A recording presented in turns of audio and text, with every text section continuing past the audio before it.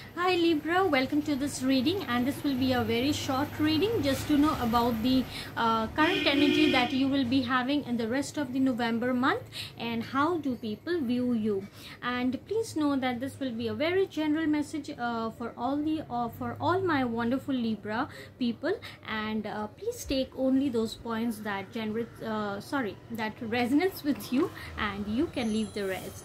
So in your overall energy, it is showing is the peace card, which means like you will be in an energy of very calm, and there will be certain areas where you will take things, you will accept those things. There will be some kind of change will come, and you will accept those changes, and you will be in a very peaceful and in a harmonious, balanced kind of an energy. So that which is very balanced in all the areas that you will be entering into in the rest of the month of November.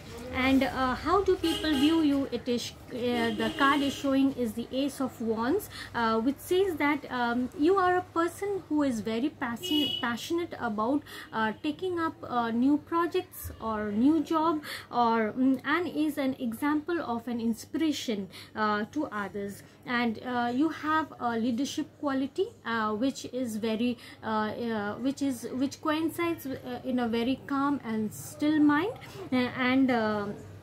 and you can lead as an example. Like you are a person who takes up the responsibility, who takes the first lead, and you move on, you take action, and that's how you get your followers. So this is how people see you and reads you, and people gets motivated from your way of work and your actions that you perform in day-to-day life. Libra, this is a very short reading. I hope you liked it, and see you in my next video.